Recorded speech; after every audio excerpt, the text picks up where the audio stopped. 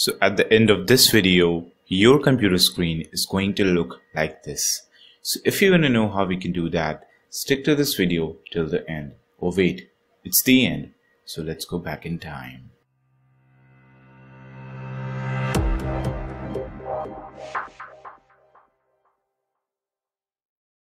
So the very first thing that you need to do is that you need to look for an application called Rainmeter. Now Rainmeter is actually a Windows customization software and you can get it for free because it's open source. Okay, so just simply install it, and once you have finished installing it, just go through the usual installation procedure.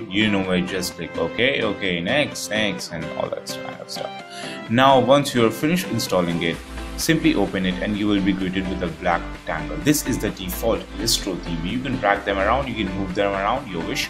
Now let's say you want to remove this. All you have to do is click on unload skin. Done. Now there are other things that you will need to download. You will say why? I will say because Rainmeter is actually a platform.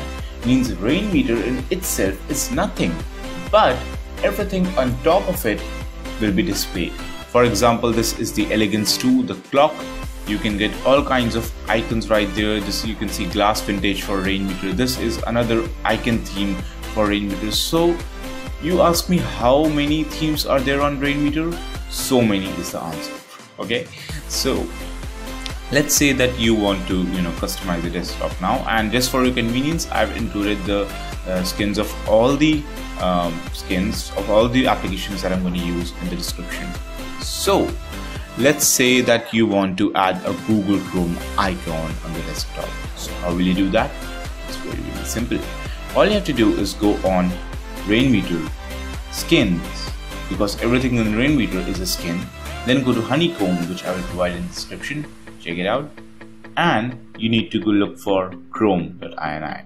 Boom, there you go. The cutest little Chrome icon that you will see in years. Okay. Now obviously you can put the icons for other software just like that. It's really simple. I'm not going to tell you for each and every application because that would be really foolishness. Okay, so just customize it in your way.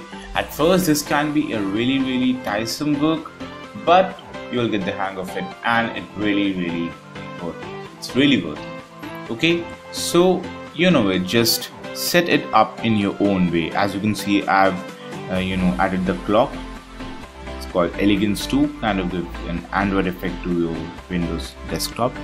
Now I've included the coffee battery indicator, and with a nice wallpaper we are done.